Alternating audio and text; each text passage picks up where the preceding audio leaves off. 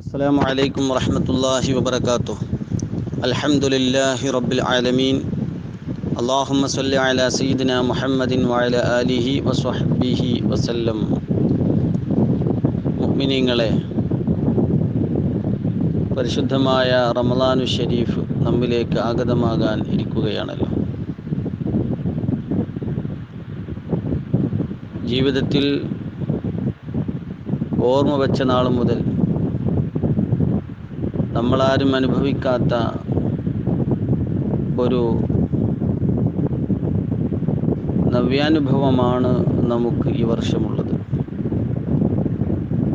ജുമഅയോ ജമാഅത്തോ ഇഅ്തികാഫോ വലിയ വലിയ തറാവീഹിൻ്റെ ജമാഅത്തുകളോ ഒന്നും നടക്കാതെ പോകുന്ന ഒരു മാസം. അല്ലാഹു സുബ്ഹാനഹു വ തആല നമ്മെ പരീക്ഷിക്കുകയായിരിക്കാം. ഈ പരീക്ഷണത്തിൽ നമുക്ക് അതിജയിക്കുക തന്നെ വേണം. അള്ളാഹു വിജയിച്ചവരെ കൂട്ടത്തിൽ ഉൾപ്പെടുത്തി അനുഗ്രഹിക്കട്ടെ. പരിശുദ്ധമായ റമളാനു ഷരീഫ് അള്ളാഹു സുബ്ഹാനഹു വ തആല അവൻ്റെ പരിശുദ്ധമായ ഖുർആനിൽ പറയുന്നു, ശഹ്റു റമളാനല്ലദീ ഉൻസില ഫീഹിൽ ഖുർആൻ ഹുദൽ ലിന്നാസി വബയ്യിനാത്തിൻ മിനൽ ഹുദാ വൽ ഫുർഖാൻ ഫമൻ ഷഹിദ മിൻകുമുശ് ശഹ്റ ഫൽയസും. പരിശുദ്ധമായ റമളാനു ഷരീഫിനെ അള്ളാഹു ഖുർആനിൽ പരിചയപ്പെടുത്തുന്നത് ഈ ഉമ്മത്തിന് വഴികാട്ടിയായ അള്ളാഹുവിൻ്റെ കലാമായ ഖുർആൻ അവതരിപ്പിക്കപ്പെട്ട മാസം എന്നാണ്.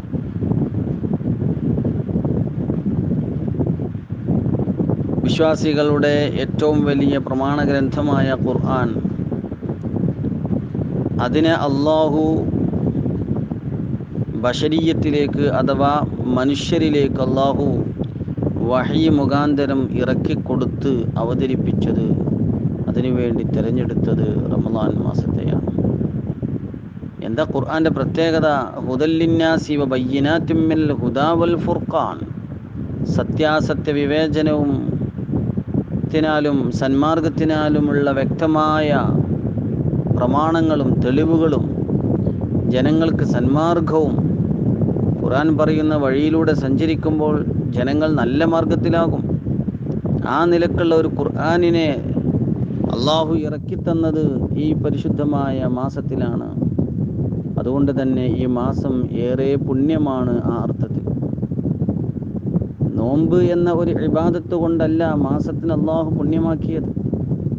അത് ഒരുപാട് അമലുകളെ കൂട്ടത്തിൽ ഒരു അമലായി അള്ളാഹു വെച്ചിട്ടുള്ളതാണ് റമളാനിലെ നോമ്പ്. നോമ്പിന് ഒരുപാട് പ്രത്യേകതകളുണ്ട് എന്ന് മാത്രം. പക്ഷെ റമളാൻ എന്ന മാസത്തിൻ്റെ പവിത്രത അള്ളാഹു ഖുർആനിൽ പറഞ്ഞത് ഖുർആനിനെ ഇറക്കിയ മാസം എന്നാണ്. നോമ്പ് നിർബന്ധമാക്കപ്പെട്ട മാസം എന്നല്ലല്ലോ അള്ളാഹു പറഞ്ഞത്. അപ്പോൾ കേവലം ഒരു നോമ്പ് എന്നതിനുമപ്പുറം ഈ മാസം, റമളാൻ എന്ന മാസം എല്ലാ അർത്ഥത്തിലും അതിൻ്റെ രാവും പകലും, രാത്രി നോമ്പില്ലല്ലോ, പക്ഷേ എന്നാൽ അതിൻ്റെ രാവും പകലും അതിൻ്റെ ഓരോ നിമിഷങ്ങളും, നോമ്പല്ലാത്ത ഓരോ ഇബാദത്തിലും മറ്റു മാസങ്ങളിൽ നമ്മൾ പ്രതീക്ഷിക്കാത്ത വിധത്തിലുള്ള ഒരുപാട് എണ്ണമറ്റ പ്രതിഫലങ്ങൾ അള്ളാഹു ഈ മാസത്തിൽ വെച്ചിരിക്കുകയാണ്. മാത്രമല്ല, അള്ളാഹുവിലേക്ക് അടുക്കുവാൻ ഇത്ര വലിയ ഒരു നല്ല സമയം ഇനി നമുക്ക് നമ്മുടെ മുന്നിൽ ഉണ്ടാവുകയില്ല. ഒരു വർഷത്തിലെ 12 മാസത്തിൽ റമളാൻ മാസം വർണ്ണിച്ചാലൊടുങ്ങാത്ത പ്രത്യേകതകളാണുള്ളത്. മാത്രമല്ല, ഫമൻ ഷഹിദ മിൻകുമുശ് ശഹ്റ ഫൽയസും. ആ മാസത്തിൽ ആരെങ്കിലും ഉണ്ടെങ്കിൽ അവർ നോമ്പെടുത്തു കൊള്ളട്ടെ എന്ന് ഖുർആൻ ആജ്ഞാപിക്കുകയാണ്. വഅൻ അബീ ഹുറൈറത റളിയല്ലാഹു അൻഹു അന്ന നബിയ്യ സല്ലല്ലാഹു അലൈഹി വസല്ലം ഖാൽ. അബൂ ഹുറൈറ തങ്ങളെ തൊട്ട് നബി സല്ലല്ലാഹു അലൈഹി വസല്ലം തങ്ങൾ പറഞ്ഞ ഒരു ഹദീസിൽ ഇങ്ങനെ കാണാം, ഉഅ്തീതു ഉമ്മത്തി, എൻ്റെ ഉമ്മത്തിന് വേണ്ടി, ഉഅ്തിയത് ഉമ്മത്തി, എൻ്റെ ഉമ്മത്തിന് നൽകപ്പെട്ടിരിക്കുന്നു, ഖംസ ഖിസാൽ ഫി റമളാൻ, റമളാനിൽ 5 കാര്യങ്ങളെ എൻ്റെ ഉമ്മത്തിനിക്ക് നൽകപ്പെട്ടിരിക്കുന്നു. ഉഅ്തിയത് ഉമ്മത്തി ലം തുഅ്തഹുന്ന ഉമ്മത്തും മിനൽ ഉമമി ഖബ്ലഹ.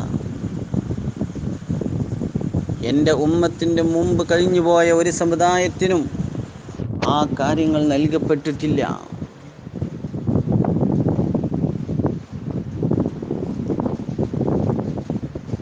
ഖലൂഫു ഫമിസ്സാഇമി അത്യബു ഇൻദല്ലാഹി മിൻ റീഹിൽ മിസ്ക്. എണ്ണി പറയുകയാണ്, നോമ്പുകാരൻ്റെ വായിൽ നിന്ന് വരുന്ന ദുർഗന്ധം അത് അള്ളാഹുവിൻ്റെ അടുത്ത് സുഗന്ധമാണ്, കസ്തൂരിയുടെ വാസനയേക്കാൾ സുഗന്ധമാണ്. നോമ്പുകാരൻ നോമ്പെടുത്താൽ ആ നോമ്പെടുത്തതിൻ്റെ പേരിലായിക്കൊണ്ട് അവൻ്റെ വായിൽ ഒരു പകർച്ച വരും. ഭൗതികമായി നമുക്ക് മോശമായി തോന്നുന്ന ഒരു ദുർഗന്ധം, അതിനെ അള്ളാഹു സുബ്ഹാനഹു വ തആല സുഗന്ധമായിട്ടാണ് അള്ളാഹുവിൻ്റെ അടുത്ത് അള്ളാഹു അതിനെ കണക്കാക്കുന്നത്. വല്ലാത്ത ഒരു സന്ദേശമുണ്ടതിൽ.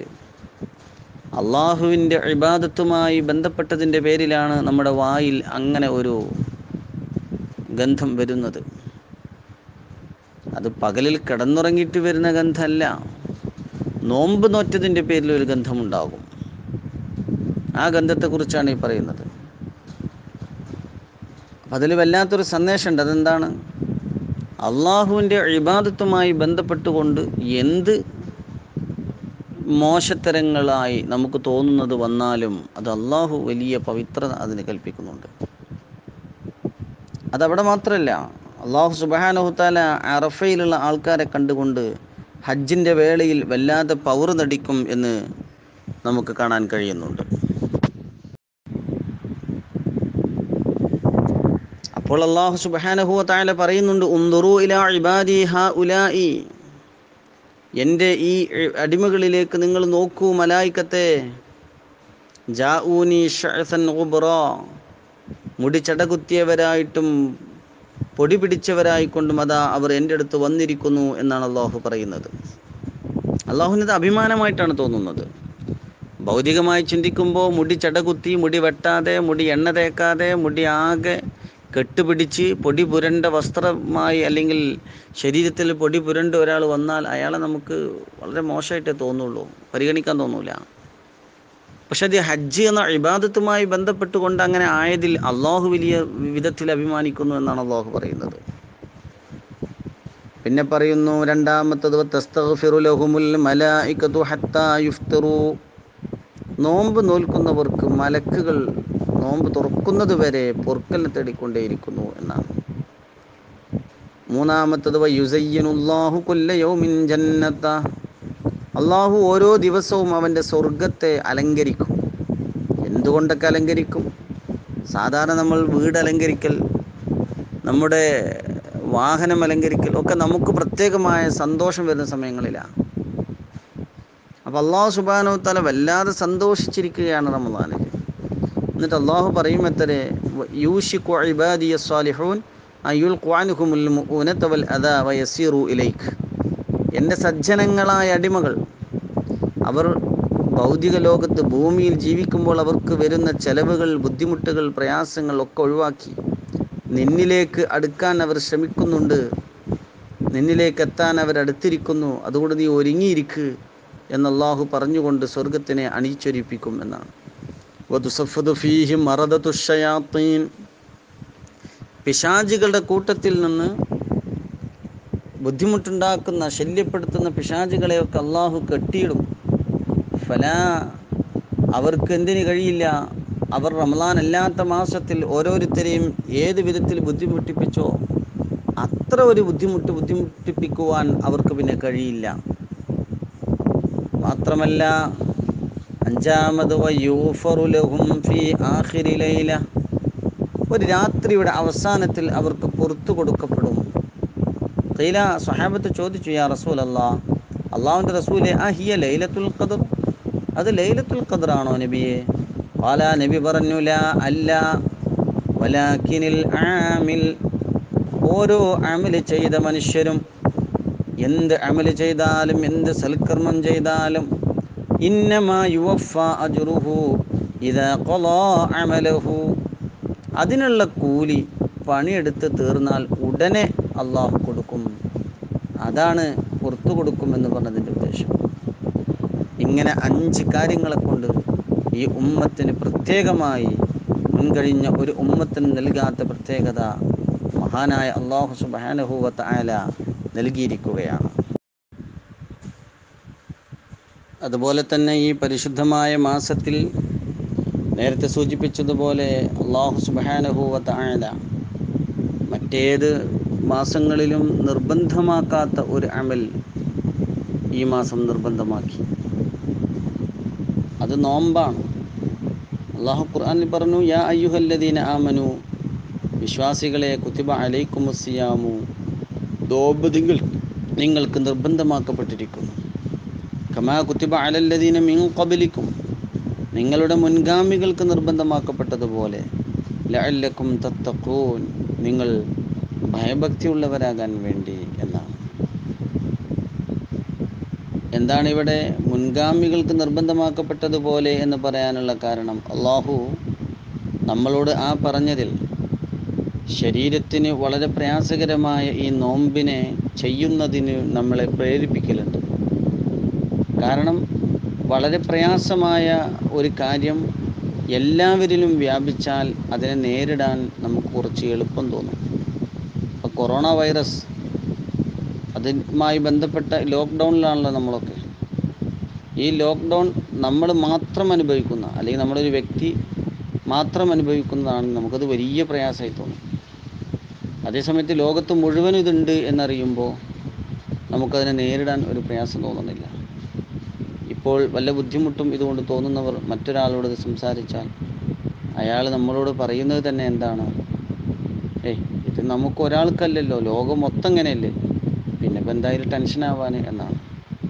ആ ഒരു തത്വം അത് മാനുഷികമായ ഒരു മാനസികാവസ്ഥയാണ്.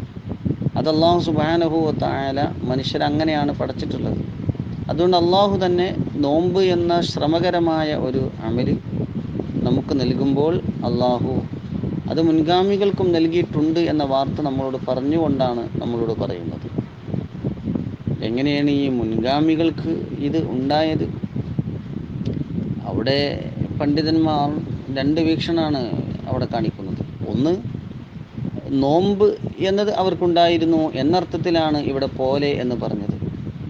അല്ല, റമളാൻ മാസത്തിൽ പ്രത്യേകമായിട്ട് തന്നെ നോമ്പ് മുൻകാലത്തുണ്ടായിരുന്നു എന്ന വീക്ഷണവും പണ്ഡിതന്മാർ, ഇങ്ങനെ 2 അഭിപ്രായമാണ് ഈ വിഷയത്തിൽ നിലനിൽക്കുന്നത്. അതിൽ പ്രധാനമായ അല്ലെങ്കിൽ പ്രബലമായ അഭിപ്രായം നോമ്പുണ്ടായിരുന്നു എന്നതേ ഉള്ളൂ. അത് റമളാനിൻ്റെ ഒരു പ്രത്യേകമായ ഈ നോമ്പെന്ന അടിസ്ഥാനത്തിൽ ഉണ്ടായിരുന്നില്ല. അത് ഈ ഉമ്മത്തിൻ്റെ മാത്രം പ്രത്യേകതയാണ് എന്നതാണ് അവിടെ പ്രബലപ്പെടുത്തിയിട്ടുള്ള അഭിപ്രായം. ഏതായിരുന്നാലും പണ്ഡിതന്മാർ ഈ ആയത്തിൻ്റെ വിശദീകരണത്തിൽ പറയുന്നുണ്ട്, മുൻകാലത്ത് അമ്പിയാക്കൾക്കും ആദം നബി അലൈഹി സ്വലാത്തു വസ്സലാം മുതൽ ലോകാവസാനം വരെയുള്ള എല്ലാ സമുദായത്തിനും നോമ്പ് നിർബന്ധം തന്നെയാണ്. സഈദ് ബിൻ ജുബൈർ റളിയല്ലാഹു അൻഹു പറയുന്നുണ്ട്, നമ്മുടെ മുൻഗാമികളുടെ നോമ്പ് ഇശാ മുതൽ പിറ്റേന്നാൾ സൂര്യൻ അസ്തമിക്കുന്നത് വരെ, രാത്രിയാകുന്നത് വരെ ആയിരുന്നു എന്നാണ്. ഇസ്ലാമിൻ്റെ തുടക്ക കാലഘട്ടത്തിൽ നോമ്പ് അങ്ങനെയായിരുന്നു. പിന്നീടാണ് നോമ്പിനെ സുബിഹി മുതൽ മഗ്രിബ് വരെ ആക്കിയത്. ഹസൻ റളിയല്ലാഹു അൻഹു പറയുന്നുണ്ട്, ജൂതന്മാർക്ക് നോമ്പ് നിർബന്ധമായിരുന്നു.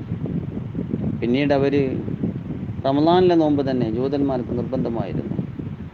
പിന്നീട് അവർ ആ നോമ്പിനെ ഒഴിവാക്കി വർഷത്തിൽ ഒരിക്കൽ അവർ നോമ്പ് നോൽക്കാൻ തീരുമാനിച്ചു. എന്നിട്ട് അവർ പറഞ്ഞു, ആ ദിവസം ഫിർഔനിനെ മുക്കിക്കൊന്ന ദിവസമാണെന്ന് അവർ വാദിക്കുകയും ചെയ്തു. യഥാർത്ഥത്തിൽ അങ്ങനെ അവർ ചമച്ചുണ്ടാക്കിയ ആ ഒരു ദിവസം ഫിർഔനിനെ മുക്കിക്കൊന്ന ദിവസമായിരുന്നില്ല. അത് ആശൂറ, മുഹറം 10 അന്നായിരുന്നു. മാത്രമല്ല പണ്ഡിതന്മാർ പറയുന്നു, നസാറാക്കൾക്കും ജൂതന്മാരെ പോലെ തന്നെ നോമ്പ് നിർബന്ധമായിരുന്നു. അവരെന്താ ചെയ്തത്? അവർ കുറേ കാലം നോമ്പെടുത്ത് ഇങ്ങനെ പോന്നപ്പോൾ ചില സമയങ്ങളിൽ കഠിനമായ ചൂടുള്ള കാലത്ത് നോമ്പ് വന്നു. അതവർക്ക് വല്ലാത്ത പ്രയാസമായി. അവരുടെ യാത്രയിലും ജീവിതത്തിലൊക്കെ വലിയ ബുദ്ധിമുട്ടായി.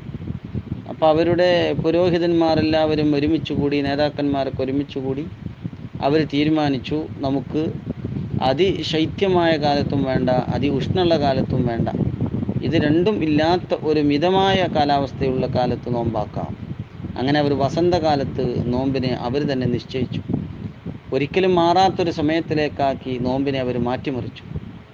എന്നിട്ട് ആ മാറ്റിമറിച്ച ആ കാലത്ത് നോമ്പ് നിശ്ചയിച്ച സമയത്ത് അവരെല്ലാവരും കൂടി പറഞ്ഞു, നമ്മളൊരു കാര്യം ചെയ്യാം, നമ്മൾ ഇലാഹ് തമ്പുരാൻ, ദൈവം തമ്പുരാൻ നമ്മുടെ വേദഗ്രന്ഥം നമ്മളോട് പറഞ്ഞതിന് വിപരീതമായി നമ്മൾ ഈ ചെയ്യുന്ന പ്രവർത്തനത്തിന് കഫാറത്തായിട്ട്, പ്രായശ്ചിത്യമായിട്ട് നമുക്കൊരു 10 ദിവസം കൊണ്ട് നോമ്പ് അധികം നോൽക്കാം. അങ്ങനെ നസ്രാണികൾ അവരുടെ നോമ്പിനെ അവർ 40 ദിവസമാക്കി മാറ്റി.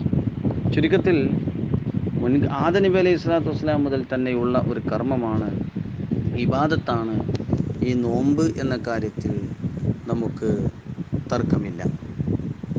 ഏതായിരുന്നാലും ലഅല്ലക്കും തത്തഖൂൻ, ഈ നോമ്പിനെ നിങ്ങൾക്കും വെച്ചത് നിങ്ങൾ തഖ്വയുള്ളവരാകാൻ വേണ്ടിയാണ്. കാരണം ഈ നോമ്പ് എന്നത് പട്ടിണി കിടക്കുന്ന, വിശപ്പ് സഹിക്കേണ്ടി വരുന്ന ഒന്നാണ്. അത് പിശാചിൻ്റെ സഞ്ചാരപഥങ്ങളെ അത് വല്ലാതെ പ്രയാസപ്പെടുത്തും. അപ്പോൾ പിശാചിൻ്റെ ആക്രമണമില്ലാതെയാകുമ്പോൾ അവൻ തഖ്വയിൽ അധിഷ്ഠിതമായ ജീവിതത്തിലേക്ക് പോകും. അവൻ അള്ളാഹുവിനെ ഭയക്കുന്ന, അള്ളാഹു പറയുന്നത് ഇഷ്ടപ്പെടുന്ന, അള്ളാഹു ഇഷ്ടപ്പെട്ടത് പ്രവർത്തിക്കുന്ന ഒരവസ്ഥയിലേക്ക് അവനിക്ക് ഒരു മനസ്സാന്തരം സംഭവിക്കും. ഇങ്ങനെ ശരീരത്തിൻ്റെ പൈശാചികതയെ ഇല്ലായ്മ ചെയ്തുകൊണ്ട് അവനിലുള്ള ആത്മീയതയെ ത്രസിപ്പിക്കുവാനും കൂടുതൽ അവനെ ആത്മീയമായി സ്ഫുടം ചെയ്തെടുക്കുവാനും കഴിയുന്ന അമലുകളിൽ വളരെ പ്രധാനപ്പെട്ടതാണ് നോമ്പ് എന്നത്. ആ ഒരു അവസ്ഥയിലൂടെ മനുഷ്യനെ ആത്മീയമായി സംസ്കരിക്കാൻ അള്ളാഹു ഇവിടെ ശ്രമിക്കുകയാണ്. മുഅ്മിനീങ്ങളെ, അതുകൊണ്ട് നമ്മൾ മനസ്സിലാക്കണം, നമ്മുടെ ജീവിതത്തിൽ നമുക്ക് അനിതര സാധാരണമായി വരുന്ന വലിയ ഒരു സന്തോഷകരമായ ഒരു സമയമാണ് റമളാൻ ശരീഫ്. അത് ഇബാദത്തുകളെ കൊണ്ടും സൽക്കർമ്മങ്ങളെ കൊണ്ടും ധന്യമാക്കിക്കൊണ്ട് നമുക്ക് ഒരുപക്ഷെ തറാവീഹിന് പള്ളിയിൽ ചെല്ലാൻ കഴിഞ്ഞില്ലെങ്കിൽ വീട്ടിൽ നിന്ന് നമ്മൾ മുടങ്ങാതെ അത് നിസ്കരിക്കാൻ വേണ്ടി ശ്രമിക്കണം. നമുക്ക് അല്ലാഹു ഓരോ പരീക്ഷണങ്ങൾ നമ്മുടെ മുന്നിൽ കാണിക്കുന്നത് കൂടുതൽ അള്ളാഹുവിലേക്ക് നമ്മൾ അടുക്കാൻ വേണ്ടിയാണ്, അല്ലാതെ നമ്മൾ അകന്നു പോകാൻ വേണ്ടിയുള്ളതല്ല. അതുകൊണ്ട് ഈ മഹത്തായ ഈ മാസത്തെ ഉപയോഗപ്പെടുത്തി സൽക്കർമ്മങ്ങൾക്ക് 70 മുതൽ 700 വരെ, അതിനപ്പുറവും എത്രയെന്ന് പറയാൻ കഴിയില്ല. കാരണം അള്ളാഹു കൂലി തരുന്നതിന് നമുക്ക് തിട്ടപ്പെടുത്താൻ കഴിയില്ല. പറഞ്ഞപ്പോൾ നബി സല്ലല്ലാഹു അലൈഹി വസല്ലം 700 ഇരട്ടി വരെ എന്ന് പറഞ്ഞിട്ടുണ്ട്. അതിനർത്ഥം ഒരു കൃത്യമായ അളവ് എന്നല്ലത്. എത്രയോ ഇരട്ടികൾ അള്ളാഹു ഓരോരുത്തരുടെയും ഇഖ്ലാസിനനുസരിച്ച് വർദ്ധിപ്പിച്ചു തരും. ഒരു സുന്നത്ത് നിസ്കാരത്തിന്, ഒരു സുന്നത്ത് കർമ്മത്തിന്, നിസ്കാരമെന്ന് മാത്രമല്ല ഫർള് നിസ്കാരത്തിൻ്റെയും ഒരു ഫർദിൻ്റെയും കൂലിയാണ് എന്ന് പറയുന്നു.